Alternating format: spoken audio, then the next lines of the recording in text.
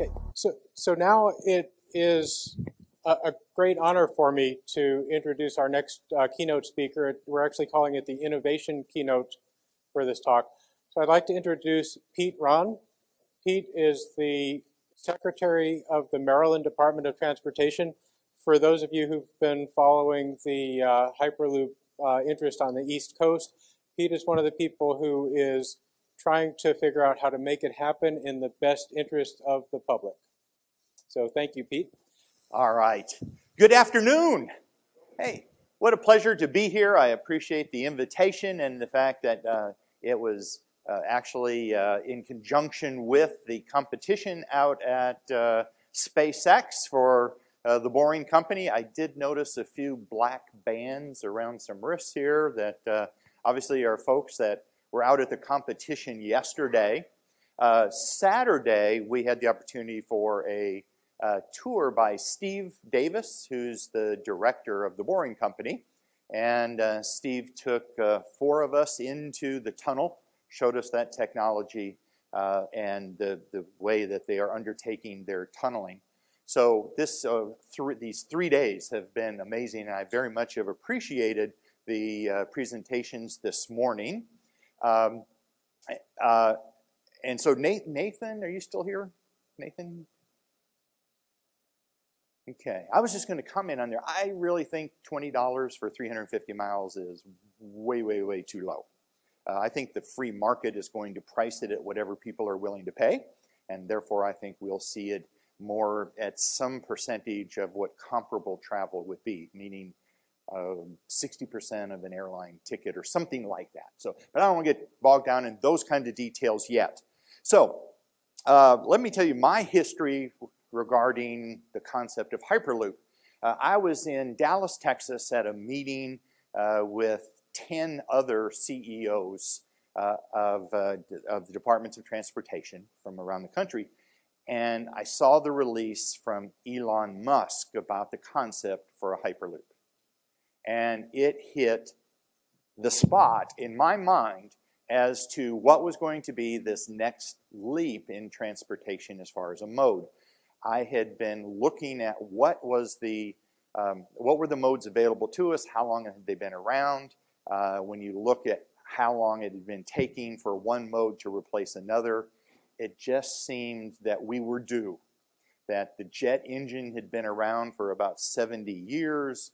Certainly it's a well-known, safe mode of transportation, but it again has reached pretty much the maximum at which the public is going to travel until maybe hyperplanes or something can do something different to travel long distances across the country or the globe. So when I saw the Hyperloop, it really did hit me to say, this is going to be that mode. And I told my fellow CEOs, I said, listen, you need to be ready because tomorrow you're going to get inundated with questions about the Hyperloop. And you need to know what they're talking about. So I passed that along. They said, okay. Next day, absolutely nothing. The next day, nothing. The media, while a sector of it was, in fact, covering the Hyperloop as this idea, the fact was the mainstream media, the transportation media, really was not paying much attention, in fact, any attention to this. And I was very much disappointed. I was expecting much more as far as the development of it.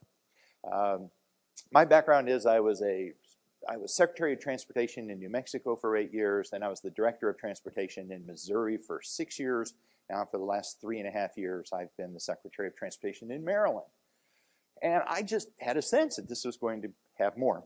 We were approached about 2.5 years ago by Hyperloop One. And Hyperloop One, which I do believe is based here in Los Angeles, and they have their test facility in Las Vegas, was approaching us about using Hyperloop to move freight out of the Port of Baltimore somewhere else.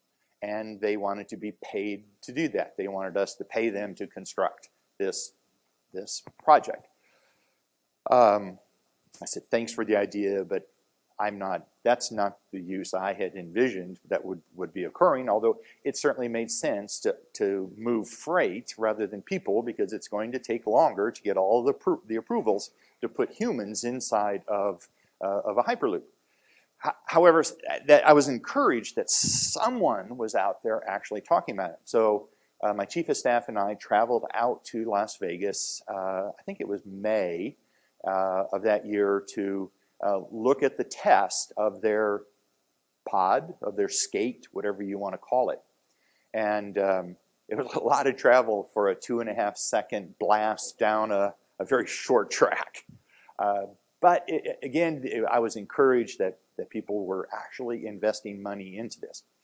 Well, then I get a call from the governor's office, and they said, we want you to attend a meeting in the White House regarding technology. That's all I get. And of course, if anybody's been invited to a meeting in the White House, it generally means you're meeting over at the executive office, the Eisenhower executive office building next door. And so that was my expectation. So I was really surprised when we actually went into the White House to have our meeting. And it was with Reed Cordish, who was the president's advisor for technology, and then also DJ Gribben, who was the president's advisor for infrastructure. And we sit down, and here's Steve Davis and another gentleman, I don't remember his name, along with the governor and myself and the two advisors to the president. And Steve Davis passes a contract over to me and says, we will build a Hyperloop from Washington to Baltimore on a fixed price basis. You can sign right here. And I'm like, well, you know, that's not how government works. I'm sorry, I don't know what I need to do to keep that from popping like that. I said, that's not how government works. But, you know, he's from SpaceX. I guess Steve Davis was the number 9 employee at SpaceX. And he's got that high-tech mindset, is you do it today. And I do know over this period of time, he's gotten quite frustrated having to deal with government and the processes that we are forced to use. But I was incredibly excited about this idea. And I immediately told the governor, I said, I'll take the lead on this. And the governor goes, okay. I mean, it didn't seem to be a big deal to the governor. And we had already had gone to Japan about a year prior to this meeting, in which we rode on the superconducting maglev. And I suspect a number of you have done that, in which 314 miles, and it's like you're on glass. You could stand up and pour yourself a cup of coffee and not worry about a drop being spilled. So the experience of that was, I mean, it was exhilarating. And my first response was, ooh, I want one of these. And so we had then been approached by the Northeast Maglev company. And so I've got these parallel talks here. So after the maglev trip, we're approached by the Northeast Maglev company, who wants to build a superconducting maglev from Washington, D.C. to New York. That's that Northeast corridor. That's the gold mine, probably along with San Francisco to L.A. I think those are the very lucrative routes that are out there for some high-speed travel. And so they approached us, and our response has been the same to both maglev and to Hyperloop, and that is, we want to work with you, we want to assist you, but we will not invest taxpayer money in your endeavor. It's not the role, I believe, of taking taxpayer funds and frankly, betting on some roll of the dice that someone has a technology, no matter how promising going in. I don't believe that's the role. But the role of government can be more than to just sit by and watch. And that's what we are doing, because as a Department of Transportation, we have a very valuable asset. And that's land. That's contiguous land. Land that can get you from one place to another and we control it. So, so as these two projects have moved along, maglev, which has approached the state Public Service Commission and received a franchise as a railroad between Baltimore and Washington. They are now called the Baltimore-Washington Rapid Rail, is a new title for them, and they are in the midst of an environmental impact statement. About 60% of what they want to provide is underground, and then the other is elevated. Hyperloop, as they've approached, and they are now in the midst of an environmental assessment. Now an EA, maybe you know, maybe not, an EIS is a laborious project. Takes lots of time. An EA, an environmental assessment, is a step below that and can generally be conducted when the end result is predicted to be a FONSI, a finding of no significant impact. So what we are doing currently is we have an environmental impact statement going and we have an EA going. And the question is, well, who's going to use our land first? And I believe in a free market approach, which says whoever gets there first gets to use it, and whoever comes second is going to have to deal with whatever is in its way.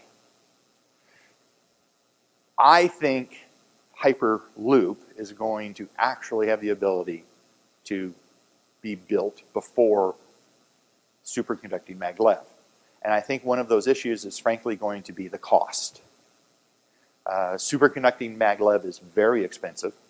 I've heard figures that in secondhand, so I'm saying secondhand, that the company, Baltimore-Washington Rapid Rail, in approaching US DOT, asked for $100 billion to construct maglev from Washington to New York. Now, even the federal government, $100 billion is a lot of money, right? So we will see where they go, but we are supporting maglev in that we filed for federal planning funds and received roughly $28 million for them to plan the project, and the company is having to provide the 20% match. So we're saying we're helping, we're doing those things that need to be done. However, private sector is having to fund, and they have been providing that 20%. Also on the Hyperloop side, it has been no cost. It is a totally privately funded project between Baltimore and Washington. And the Boring Company is who I've been dealing with. And again, I'll deal with anyone. I'll deal with, I mean, whomever wants to put transportation in our state, I'm willing to work with. So the Boring Company has already purchased property in Washington, D.C. as a starting point, and it's along New York Avenue. And they have been negotiating for property in Washington, D.C., and I can't say where that is yet because they've not accomplished it, but I expect where it's going to go. Their issue is they're going to utilize the Baltimore-Washington Parkway as their contiguous route. And again, it makes sense. Can you imagine trying to cut cross-country at any route and the number of property owners you're going to have to deal with? You're talking hundreds easily for a distance of 30-some miles. So the idea of using existing right-of-way and having negotiated use of it from a DOT is actually, I think, a very smart idea, and we want to support new kinds of transportation. And let me tell you why. I always say, you know, I have a secret about Maryland, and you can't tell anyone, right? We have a congestion problem, but don't tell anybody. See, the fact is we have horrible congestion, and I have to tell you, so we are generally, Washington, D.C. and L.A. are in a race to see who's ranked worst in the country every year, and we switch back and forth. But I've been here since Friday, so drove on Friday, Saturday, Sunday, which weekends I understand today. I gotta tell you, it's not, the traffic in D.C. is much worse than what I've experienced in L.A.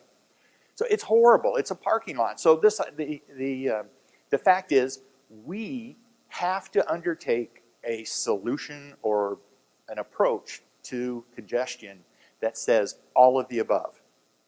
And typically all of the above would mean cars, buses, light rail, maybe heavy rail. That's it. Transit and cars. That's been considered all of the above.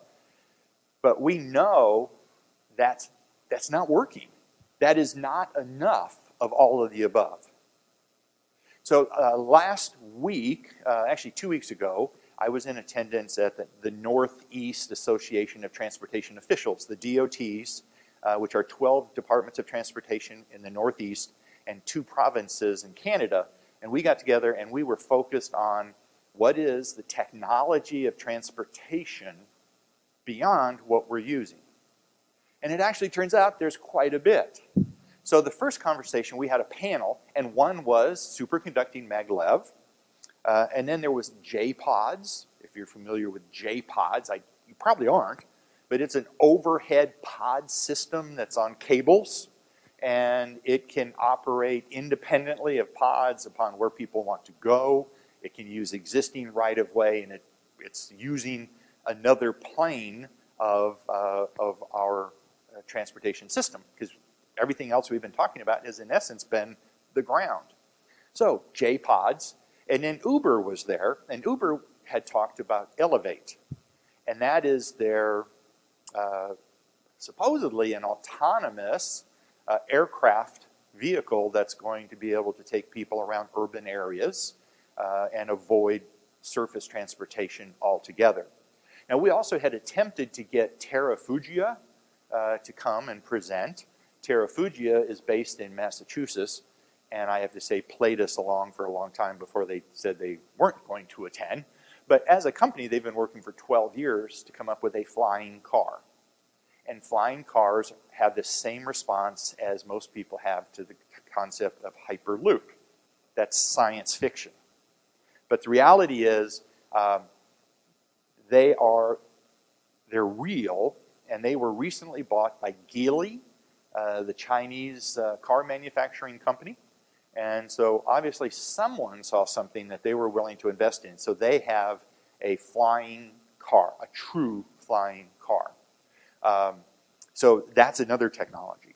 How we deal with that, who knows? The issue of drones. My take is that Elevate is in essence a very large drone that's going to transport people. I'm interested to see who's going to get in it, and then we had the Boring Company presented, and we had the CEOs, meaning the secretaries, commissioners, directors, whatever their titles are, and their staffs were in this meeting, about 300 people. And as Steve Davis was presenting, everyone was leaning forward in their seat. Not a single person got out. At the end of it, Delaware popped up and said, "Use us." So I believe that there is, from within government, a real desire to find this all of the above. I believe Hyperloop is one of those all of the aboves. And the more I've been exposed to it, the more confident I am that that's going to happen. So let me go back to the Baltimore-Washington Parkway. I don't know if any of you have driven on it, but the Parkway is a really good name for it because you park a lot more than you drive. So it is a 34-mile long route. 18 miles of it are owned by the U.S. Park Service, and they believe it to be as sacrosanct to them as Yellowstone and Yosemite. And then we've got a little over 10.5 miles for the state of Maryland. The city of Baltimore has 2.5, and the District of Columbia has roughly something under 1 mile. I hope that all adds up to about 34 miles there. And so we, as a state, after meeting with the team of the Boring Company, after getting diagrams from them and proprietary information, we gave them a conditional utility permit. And what that allowed them to do is to proceed with further development of their concept with an expectation that once we have acceptable information from them and are satisfied that it will not do damage to our infrastructure, we will give them an access permit and they will construct beneath our highway. Now, there's nothing particularly unique about that. We have 8 miles of the Washington, D.C. metro system located under our highways already. So we are not proposing to do anything different than has been done elsewhere. And we are very supportive of their concept. I believe it's real. I think there's a comment in my little brief statement in the program that it said, I was fascinated when a poll had found that people believed we would make it to Mars before they believed we'd have Hyperloop. That surprises me. I do believe it's real. I do believe it can be resolved. And I do believe it's going to be privately funded. Now, the key to the Boring Company, where am I at? Am I almost done? Okay. So the approach of the Boring Company versus others, which I have seen that they're asking to be paid to put in place Hyperloops. The Boring Company's approach is they don't want to be paid. They want access and they will put it in. And their approach is very much like what they had already done with SpaceX. And that is to take a process that was outrageously expensive, meaning to launch a rocket into space, outrageously expensive, and to come up with an approach that drastically reduced that price. That is what they are doing with their Boring Company. Some of you, I suspect, have heard their goal is to beat the garden snail. The current boring technology is 1/14 the speed that a common garden snail can travel. So they have a pet snail to remind them that that's what they're trying to do. Now, I did ask Steve Davis, did they have the same snail that they started with? And he said, we seem to be better at boring holes than we are at growing snails. So I'm assuming it means it died. But what they are doing, though, is that they are just using, in essence, common sense to address the typical cost drivers of boring. And what I have seen, and if their numbers are real, it's what they're accomplishing. And so it's after what I have seen, they have a model that I think they're going to put in place. I do believe that Baltimore to Washington will be the first intercity use of Hyperloop with, I think, eventually, at some point, we'll get to New York City. I'm not sure there's going to be collaboration between the various companies as there was not collaboration when railroads had started. You know, the first railroad went from Baltimore to Ohio. The B&O Railroad was the first. It had no idea of a national interconnected system. They went where the money was. And I think that's what we're going to see with Hyperloop. I think it's going to be put in place. I think it's going to be where they can make money. I've used up my time, and I'd be happy to answer questions if I can. Yes, sir.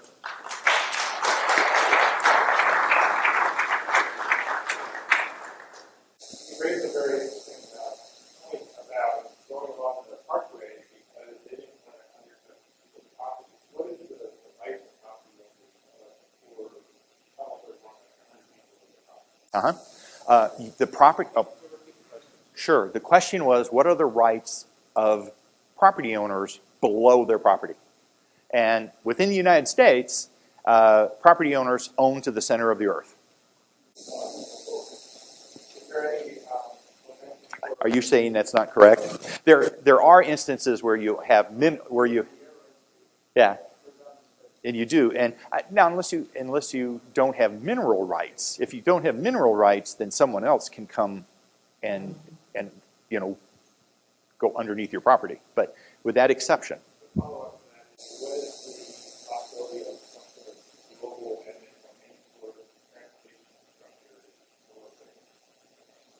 I don't think it's very likely. The question was, what's the likelihood of global eminent domain underneath people's property? Property rights are just too strong in the United States, even though someone has no intention of ever using their property 70 foot down.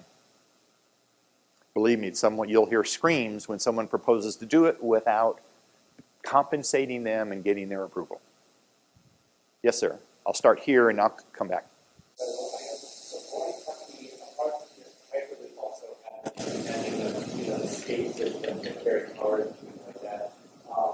Do you have any sort of sense which might get implemented first? I do. So the question was, the Boring Company has different systems. One is basically the skate, the automobile base. The other is the Hyperloop, which will be implemented how. It's my understanding that the original concept from Elon Musk was he wanted to be able to have his car go from the office to LAX without traffic. So that sort of put out this vision. In fact, they did a video of that. What we're talking about and what they're talking about in Maryland is that they're first calling the first step of it is the loop.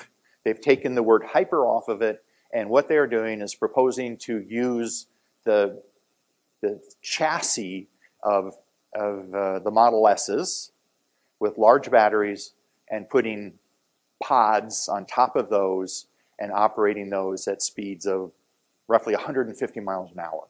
And then eventually, when they have the ability and an approved pod that can withstand pressures or lack of pressure, they would upgrade it to a Hyperloop. So I think what we're going to see first is, and I have to tell you, you can get me between Washington, D.C. and Baltimore at 150 miles an hour, I'd be very happy. But the idea of going faster than that. There was a question somewhere. Yes, sir. The Boring Company, how much cheaper are they than the conventional? So the question was, how much cheaper is the Boring Company than conventional? I'm afraid that's been provided to me on a proprietary basis. All I can say is they are significantly less costly at the moment, and they are looking to drive that cost down even more. I have no reason to believe they're not credible. I believe someone until they prove to me that I can't believe them. So far, they have produced everything they said they were going to do. Yes, sir. When the Boring Company is done creating the right of way, will it be owned by the people of Maryland, or will it be owned by the Boring? Okay, so the question was, once the Hyperloop tube is in place, who is it owned by? And it would be owned by the Boring Company. The same as when we have cities putting their pipes beneath our roadways, they get access permits on the condition that if we ever need them to move it, it's moved at their expense. So the concept is we will negotiate some remuneration for access to our right-of-way, and I frankly would like to see something that would be on an ongoing basis. But we've not gone there yet. Yes, sir. One of the benefits of infrastructure resilience and advanced resilience is commonly it's large impervious to weather. We have a lot of snow and rain in that area. Is there any discussion of the teams carrying other utilities, like power lines or communication lines, that would enhance the resilience of the system, particularly given that location close to the nation's capital? Yeah, I don't know what their plans are for the use of their tubes. In the conversation on Saturday as we were going into their tube, they had pointed out that a number of cables that were currently in the tube would be removed eventually. It's one of the things they've done is they actually have LED lights in there, and it was a toy that kept sitting there changing the lights inside of the tube, and it's sort of a disco effect. You've been asking for a while. What do you think of the possibility of maybe using land under the existing highway interface system for Hyperloop to be Mm-hmm. Downtown LA, LA experts from like LA to like Houston or LA to like Phoenix.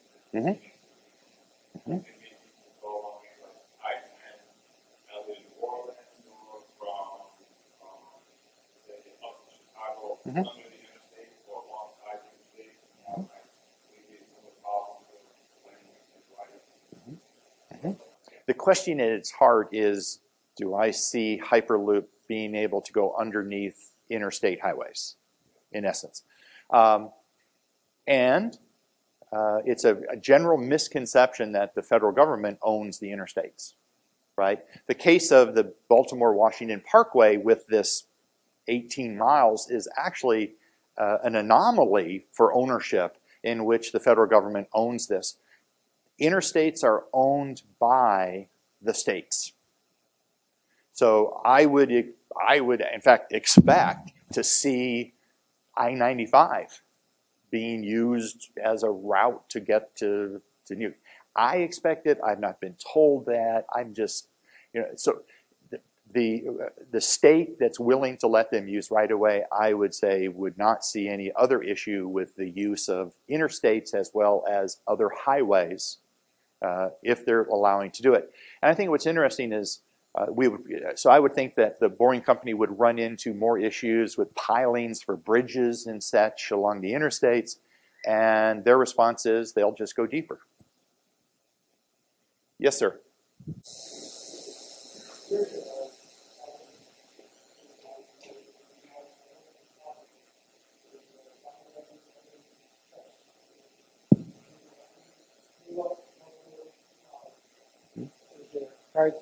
Cryogenic fuel plane that would take off like a regular aircraft, go into space and land. Yeah. It got canceled, of course, when big science got canceled in the early 90s. But I recently read that I think Boeing is going to build the same thing, but it's going to be a transport. Are you aware of this? I am. So that's the hyper aircraft that I think the military has already developed, frankly. And they're talking about the use of that in civil aviation at some point. The only issue I see there is when you're talking about that kind of propulsion and size, you're talking, I think, very expensive and very limited in the number of people that could actually be transported that way.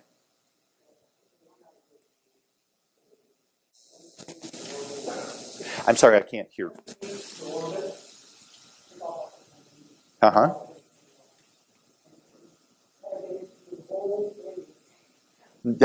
Yeah. I was interested in your presentation on Holloman Air Force Base because I grew up in Alamogordo, New Mexico, which is right there, and I got to meet the gentleman a couple of times who rode that sled to be the first human to exceed the speed of sound. So that was all there. Yes, sir. Oh, wait a minute, this young man. Okay, this young man.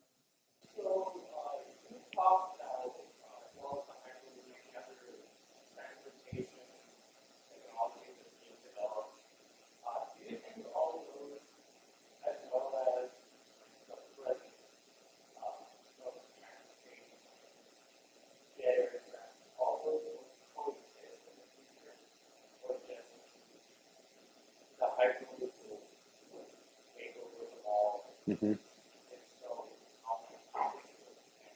Mm-hmm. The question is sort of how will the environment of transportation evolve, and will all of our current modes survive, and how will Hyperloop evolve? I think does that capture your question?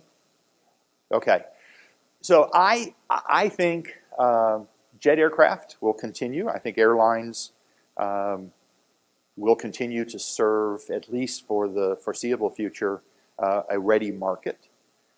If I was Amtrak, I would be worried. And I'll just leave it there. Are you with Amtrak? That's right, you told me that before, didn't you? Yeah. I mean, I do. I think Amtrak should be concerned. I think cars are going to continue to be there in some form, whether You know, are they autonomous? Are they electric or whatever? I'm hoping that autonomous cars are going to make it before they take my keys away from me. So, you know, I think we will see a lot. I frankly think, though, that passenger rail is going to be the most threatened by a developed Hyperloop. Oh, J-pods and, yeah. Yes, and you know, again, I believe in the marketplace selecting, right, the survival of modes of transportation. So J-pods, if they offer something unique and they can carve out a niche, I think we'll see J-pods. Again, it's going to be what's the niche that a particular mode is going to take. I think right now is an amazing time to be involved in transportation. It's exciting to see what's going on. There was one more, I was allowed one more question, and there was something. Yes, sir. Thanks very much. When you consider the need to make money with people, if you're going under a highway, and terminating Washington to maximize utility for most people, you want to keep the space for the local. If you're going under a highway, that's a party. Why not stay through the rail?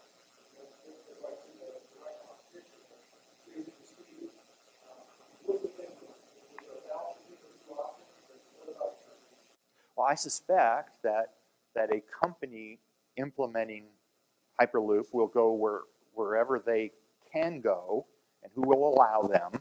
And if railroads would allow them, then I would suspect they're not going to get under the Amtrak rail between Washington and New York.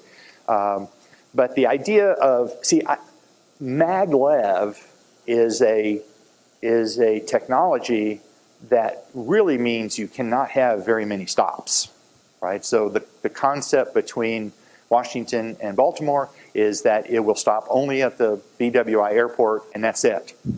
Hyperloop, because these are smaller pods, will have, I think, a lot more flexibility with a lot more branches coming off up and down the corridor. So I think from a convenience standpoint and relying upon it as a means of commuting will be quite enticing. And that's my limit on questions, I'm told. Okay, Steve. Thank you so much. Thank you. I so hate to cut off questions because you know, people here are excited about the technology, but when they hear you talk, it makes it so much more real and so much more near future to hear what's going on there. So thank you again.